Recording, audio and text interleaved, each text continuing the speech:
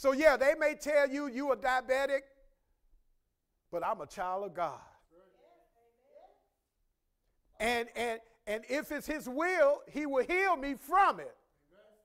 And what I like about it is when I went to the doctor 2 weeks ago, the doctor asked me, am I right, lady? He asked me, how you getting your numbers down so quick? Because I know who I am and whose. So I wouldn't dare tell you not to take your medicine. Take your medicine. Sister Matthews, I heard it. Watch what you eat, but still know that he is a healer. Somebody say amen. So we got, brothers and sisters, we got to let our light shine. We got to start acting like we believe in what we confess. I'm a deacon, but you ask me how I'm doing. Oh, I ain't doing no good. The devil is a lie. I'm in pain, but guess what? He still is a healer. Somebody on Facebook text, amen, if you know that he's a healer, I may be on a walker, but guess what? He's still a healer. So verse number 16 of our text, lest I bore you, and I'm almost done. Watch, get ready, Devion. I'm almost done. Woo-wee. Let your light so shine. Sometimes your light may get dim. But guess what? Do what I did this morning. This morning, those lights was dim, and I just put a new battery in it. Just put a word in your system and watch you charge up. Let your light so shine before men that they may see your good works and glorify your Father. This is the word of God for the people of God. God, your word is a lamp to my feet. Hallelujah. And a light to my path. Brothers and sisters, I want to talk as the Spirit guides just for another 10 minutes. If y'all say amen, it's 11:46. If y'all say amen enough, we'll be out of here. We'll be done by 12, and we'll be going into our communion. I want to talk as the Spirit guides with this thought in mind. We are continuing this series. It's time to start completing the good works God has for your life, part 5. We continue in this series. But my subtitle today is your good works acceptable to God? If I could just paraphrase it, can I just say it like this? Is what you're doing pleasing God? How many know, and we'll pull it up in the Bible, how many know God will turn a deaf ear to you? He would turn a deaf ear to you, not when you are outside of his, in his will, but when you're outside of his will. Okay, let's pray, and I'm going to get ready to get out of here. Spirit of the living God, fall fresh on me. I thank you for your word being made fresh. We thank you, God, for all you've invested in us. I believe you for a blessing on today, God. Now, Lord, speak, for your servants are hungry. Amen. Speak, for your servants heareth. God, again, what would you have me to say to this people at this time of their lives? God, with all the things that's going on in our world, and we don't know what season it is from the weather, and we're just, so much is going on. But God, give them a word through me. Give them a word that you gave to me to give to them. For it is in Jesus' name that I pray this prayer. Amen. Brothers and sisters, in this 5th week, and I, minister, as I type, Minister Cade, say amen so I know that you're still there.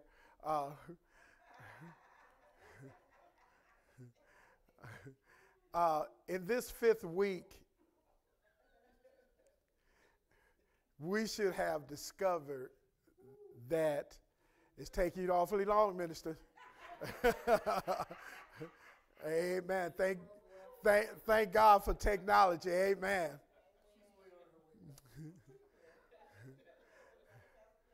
We should have discovered by now, by this 5th week, that good works are things that you do that brings glory to God.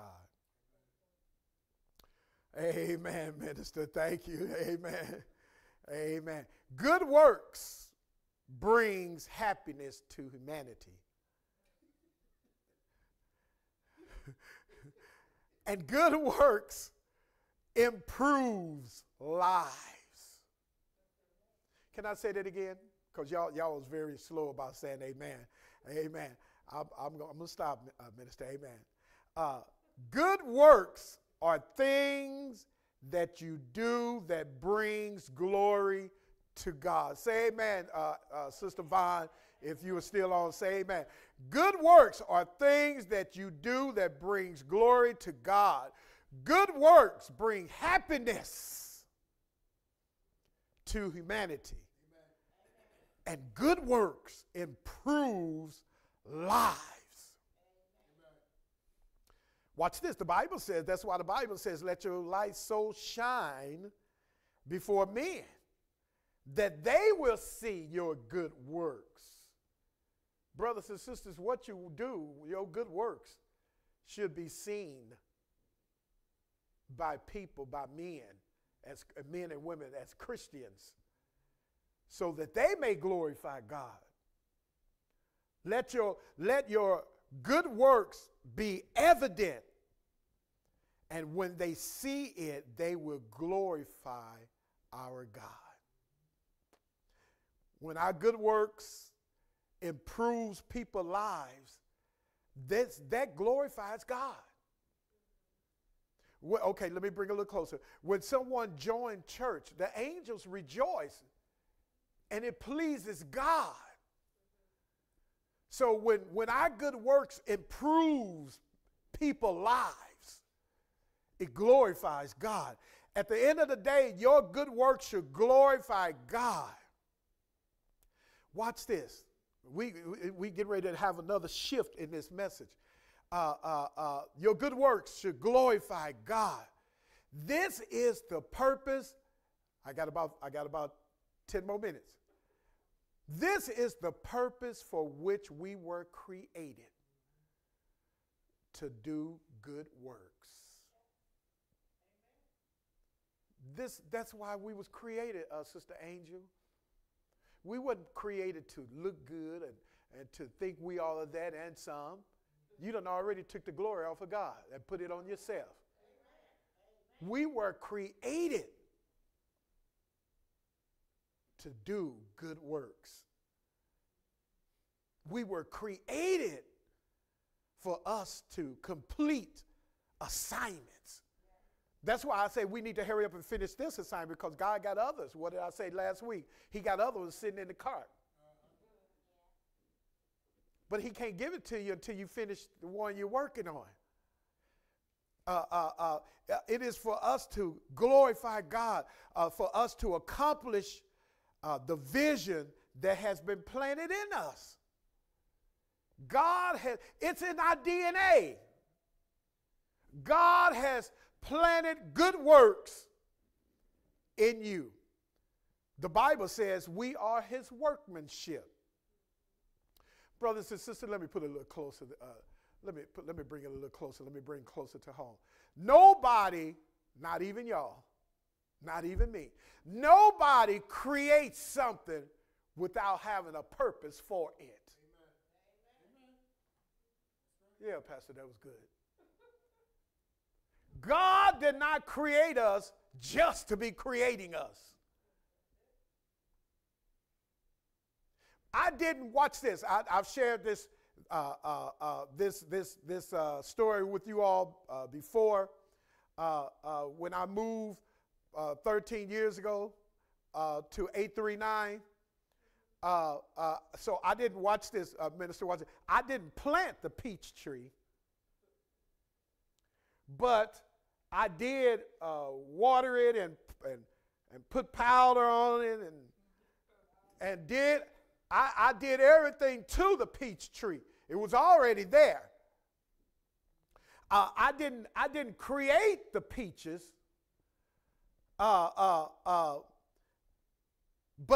I took care of the peach tree.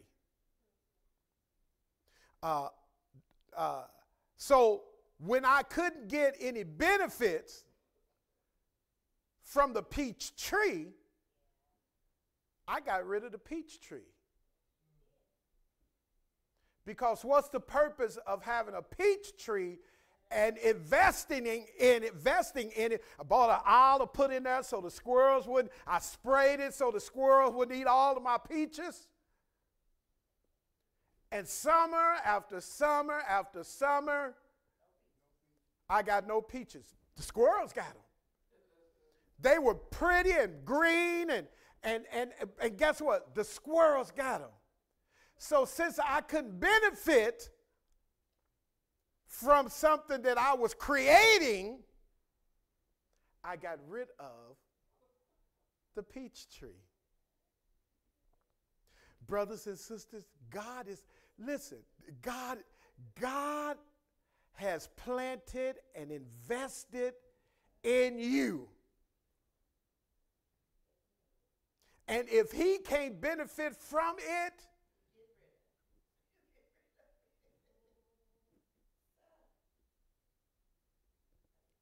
that's why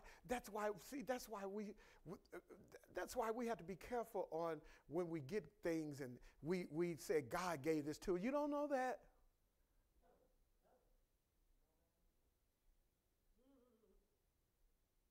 So brothers and sisters, so I cut down all the way to the stump, the peach tree, because I could not benefit from it.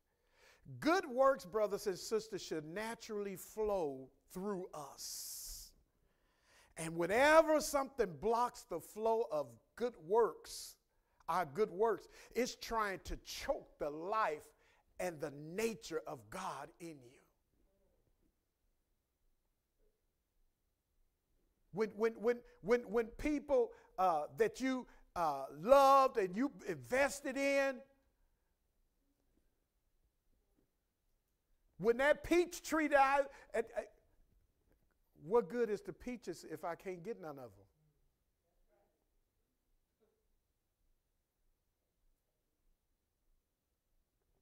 I love this quote, Sister Angela, Sister Jackie, by Mark Twain.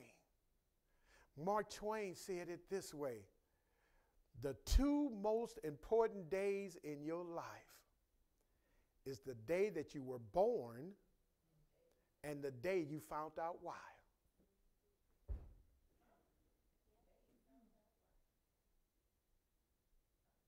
Some of us been in church 90 years and still don't know why we were born.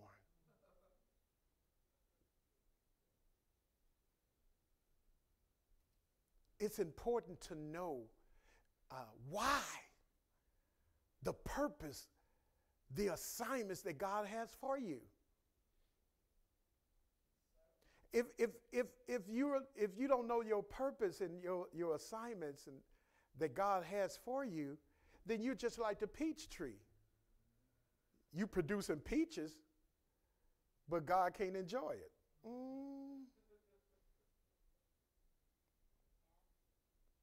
So Mark Twain put a pen to a paper and said that the two most important days in your life is the day you were born and the day you found out why. In other words, the day you were born was a great day. But when you discover why God put you together, why did God put you on earth? What is your purpose on earth? It ain't to just have babies and yeah, he did say produce, multiply. But that wasn't your only purpose. Remember, he has assignments for us. What are my good works that God has retained? Notice I said retained. He keeps possession of it so that he could be glorified. Did you understand that? What are my good works that God has retained in me? That God still holds possession. There are some good works that God has allowed, that God has planted, that he wants not only the glory, but he wants some of the profit. See, y'all finna get quiet. Y'all finna get quiet. Y'all finna get quiet. Not only does he, let's get it, help me, Jordan. Not only did he plant it in you, so he planted the good works in you, not only to be glorified, but he also wants some of the profit. Uncle Sam wants some of your profit. Ooh. And Uncle Sam said, because I don't trust y'all, I'm going to take it before you even get it. But see, God ain't so hard like that. God said, I'm going to let you get it. So once again, if the peach tree, if I can't benefit from the peach tree, then what good is the peach tree? That's why I think God allowed things to happen, because he's still trying to get the good works out of you. And sometimes you have to knock some of us down. Put us, I think the old saying, put us flat on our back so we can't do nothing but look up. So that he could get the good works out of you. So not only does he give you good works, that he may be glorified, but he wants some of the revenue. Okay, let me give you scripture since y'all looking at me like I'm speaking Chinese. He said, will a man rob me? And what I like about it, and I say this all the time, he didn't even give you a chance to answer. He said, yes. And then he didn't even give you a chance to start explaining and giving reasons. He said, I know why you will rob me, and I know how. You will rob me through. So watch this. So when you don't honor his word, then he will what? He'll cut you down. I didn't say he'll get rid of you. I say, but he'll cut you down. Your works given by God is so crucial to God's plan. You and I have a purpose in God's story. That's beautiful. Just like Moses and them, they had a part in God's story. I heard somebody say this morning, God allowed man to write the Bible, but he gave them what to write. So you have a purpose in God's story. Somewhere, somebody will refer to you before they refer to Moses now. You will be the Moses in somebody's book. You will be, the Job in somebody's book. I lost everything. I was down to my last dime. I was homeless. I was this. I was that. So somebody would look at your life, your story, before they look at Job's. Because you and I have a purpose in God's story. Brothers and sisters, if you can feel your pulse, and I ain't talking about with your thumb, if you can feel your pulse, God's got a plan for you.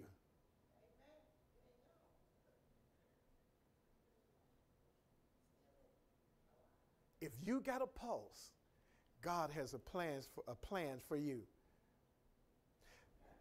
That's why, watch this. Oh, can I just be 100? Somebody text it in the comments saying, just say be 100. Can I just be 100? That's why you haven't died yet. You haven't died yet because you haven't fulfilled your purpose, all of your purpose, your assignments. You ain't still alive because you exercising and eating right and look, there are people that have accidents and you could have been in an accident, but he didn't allow that to happen. You could have died in your sleep. But God got to get the benefits of what he put in you first. Oh my God. Okay. Let me give you some Bible since y'all looking at me like I'm speaking Chinese. Moses was raised rich. Help me, minister. He left his richness, did an injustice, and hid for 40 years. But he didn't die. He wasn't killed. He was raised rich. He left the richness. He killed a man. And then he hid out. But he didn't die because he had some work that he had to do. Because of the workmanship that has been planted in him. Moses wasn't killed because Moses had not fulfilled his good works. He had not fulfilled his purpose. In other words, Moses had not yet done what he would be remembered for.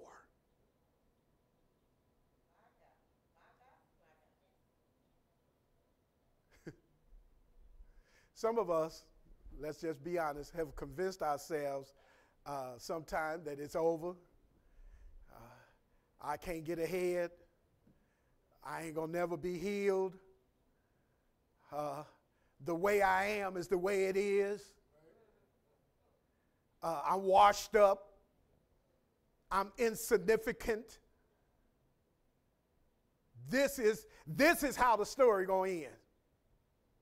But brothers and sisters, I came to church to tell you, if you got a pulse, God got a plan.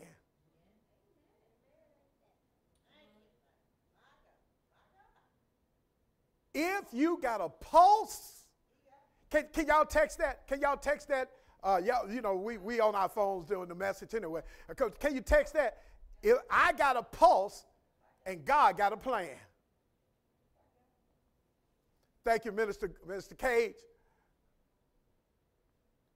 I come to tell you that if you got a pulse, although it may look bad right now, although a minister was praying, although the mortgage is on the church and it has to be paid by a certain time, your mortgage in your home is past due, and your car note is past due, your job is acting crazy. This is not how the story is going to end. If you got a pulse, thank you, Lady Freeman. Thank you, Lady Freeman.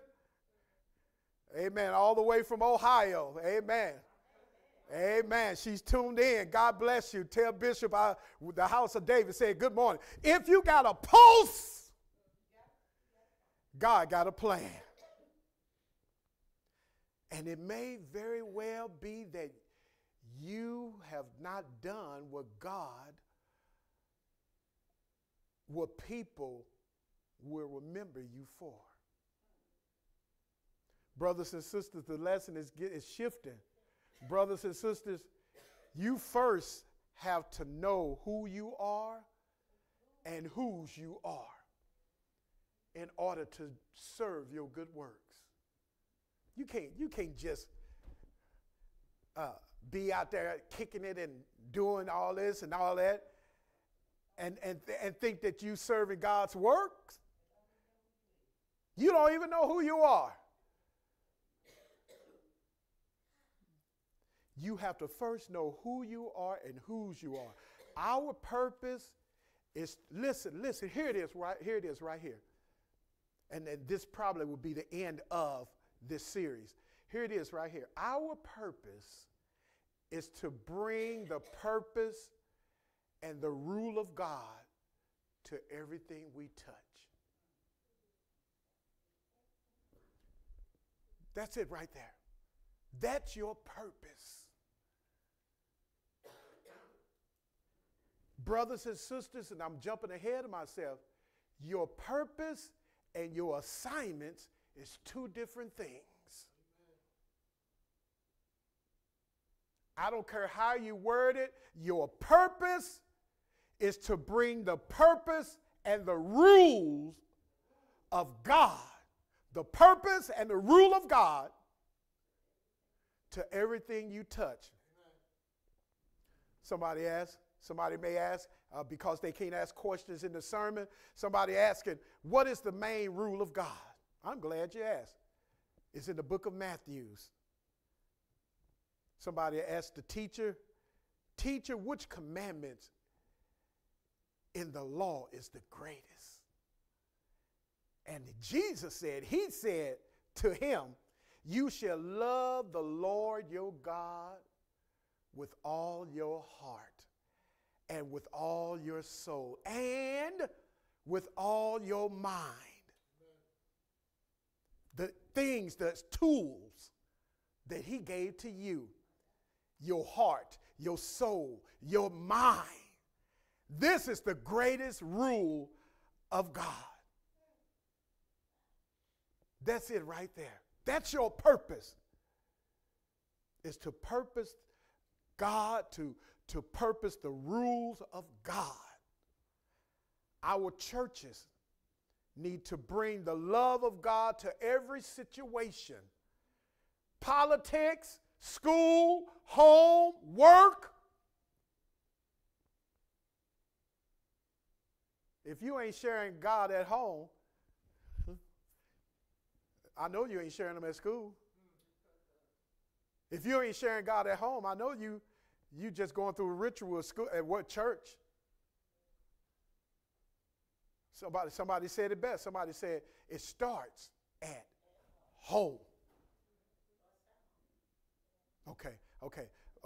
Yeah, since y'all looking at me like I'm speaking Chinese, Ephesians 4, 1 through 3 says, I urge you. Here it is. Paul was telling this to one of the churches.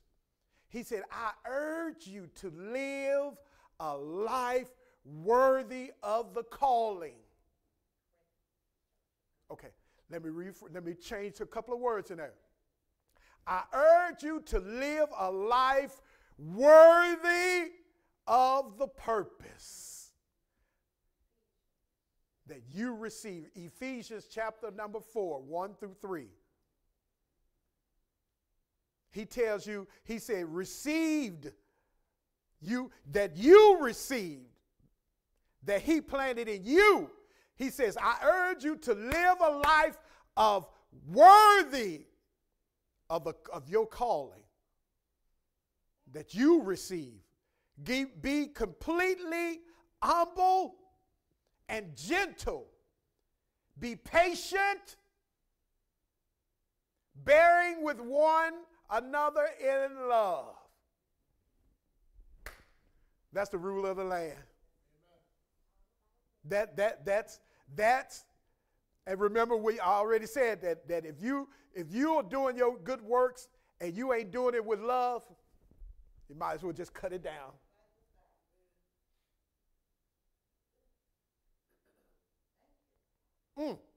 Paul said, I urge you to live a life worthy of the calling you receive. Be completely humble and gentle. Be patient, bearing with one another in love. Your purpose and your assignments are not the same thing. Watch this. Ooh. If y'all miss this, it's all about love. Amen. That's why I don't understand why Tina Turner said, well, love got to do it, but that's a whole different sermon. That's a whole different message. But your purpose, here it is right here. And for those of you that are taking notes, and I'm going on so I can be out of here, as I told y'all, in 15 to 20 minutes, listen to the message again, and then you can finish your notes. Your purpose is to bring the love of God into every assignment. That's your purpose. That's why I say your purpose and your assignment is two different entities. Your assignment, here it is. Your assignment is where you are currently fulfilling your purpose. Because it's all about God. Whatever you touch, whatever you do, wherever you go, it is to glorify God. Even the assignment that he gave you. We got to understand that. The assignment that he gave you is to glorify him in working it. And if you're not glorifying him in your works, then cut it down. You got to know who you are in God. You got to know your identity. You got to know your purpose to bring the love of God into every situation of life. You're trying to do something and God ain't in it. Have you been there before? God, I need to put you on pause for a minute. I got to go and do this. Then that's a true sign you don't even need to be doing if you got to take God out of it. Because if he ain't going to get the glorification out of it, what's the point of doing it? You just like a peach tree, and I can't get no peaches.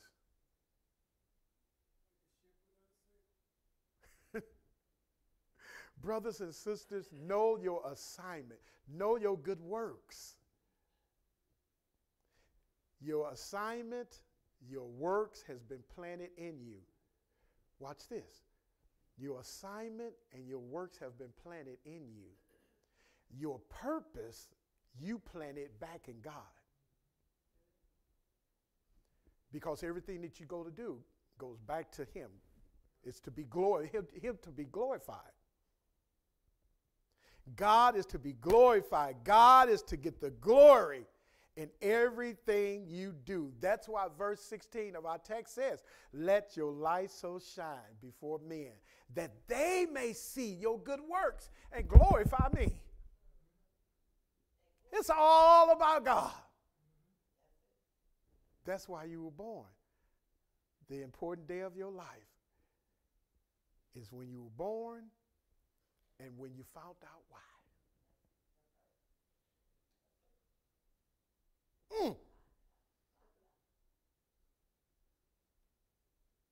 Brothers and sisters, if you can fulfill your assignment, and I think I said it last Sunday and the Sunday, if you can do it by yourself,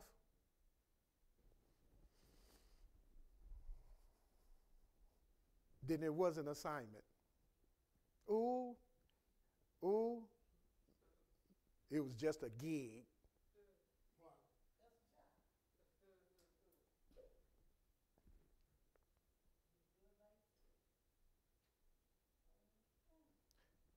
Watch this. Well, here it is, Advent season. Brothers and sisters, take what I have said and meditate on it, because you were born to glorify God. You were born and given assignments to glorify God. Here it is. Jesus was born to this world to serve, to do the good works that God planted in him. Jesus said in John 9, I think it's around verse 4 and 5, he said, I must work the work of him that sent me. That's it right there, y'all. Even Jesus said it. Write it down. Look it up. John chapter 9, verse 4 or 5. He said, I must work the work. Here it is. I must work the work, the assignment of him who sent me. Brothers and sisters, if Jesus had to do it, why you think you just here to look good? You got this thing all wrong. Thank you, Holy Ghost. So somebody would say, and then I'm done. Somebody would say, Brother Devion, somebody would say, so did God, minister, they gonna, don't y'all text me. So does God use us to do his works?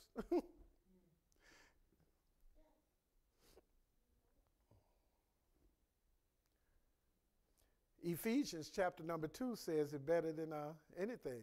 We read it already. It says, we are his workmanship, created in Jesus for good works. It ain't about you, which God prepared beforehand, before you even had anything to do with it, so that we would walk in them.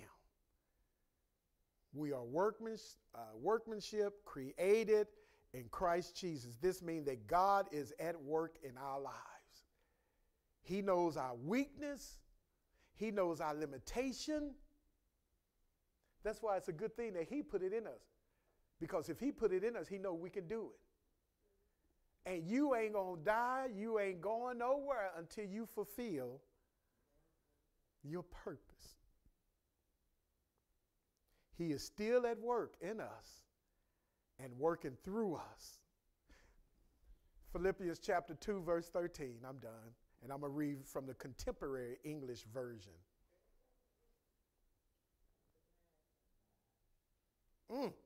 Good God Almighty. I'm going to read it from the CEV, Contemporary English Version. And it says this: God is working in you to make you ready and able to obey him. Brothers and sisters, you have only two sources from which to develop your values or develop your works. You only have two sources from which to develop your values or develop your works. You can either do it the world's way or you can do it the word's way. That's it. The choice is yours. And that's what I like about God. He gives you that choice. Somewhere in there he said, you choose. You're going to either do it the world's way or you're going to, and that's what's wrong with our world right now. Because believers are trying to do the world's way.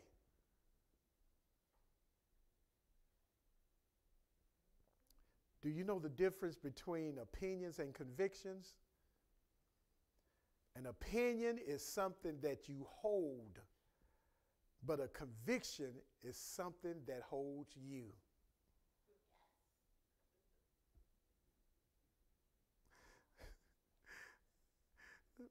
Pastor, where did that come from? Because the word says, do not be conformed to this world, but be transformed by the renewing of your mind, when you know better, you do better.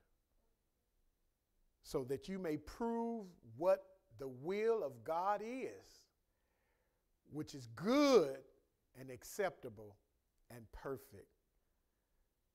Brothers and sisters, we are the image of God. That's who your identity is.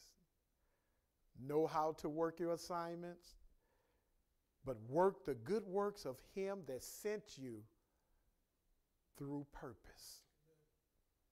And your purpose is to bring the love of God to everything you touch. That's the purpose, is to bring the love of God to everything you touch. Bless his name. Brothers and sisters, if you receive it, say amen. Amen. Amen. Brothers and ladies and gentlemen, God is, man, he's so awesome. He gives us the pieces to the puzzle. He don't withhold nothing. It ain't a setup. You just got to remember, I like this. You just got to remember that your setbacks ain't nothing but a setup. Brothers and sisters, the word of God is true. And I believe it. You have to know, you now know your purpose. You know your assignment. It behooves you in the world that we're living in to get busy in God. Take the love of God with you. I remember that song, everywhere you go. That's the purpose. You know the assignments that he has placed in you. If you're not doing it, you better get ready, get started. Because tomorrow is not promised. But he hasn't taken you out yet. So that means you still got time right now to get started. God bless you, those of you that are viewing us. Now you know your purpose. Now that you know better, you can do better. But whatever your assignment is, if you don't have love in it, is it pleasing God? Here it is. Woo! Is it pleasing God or just pleasing you?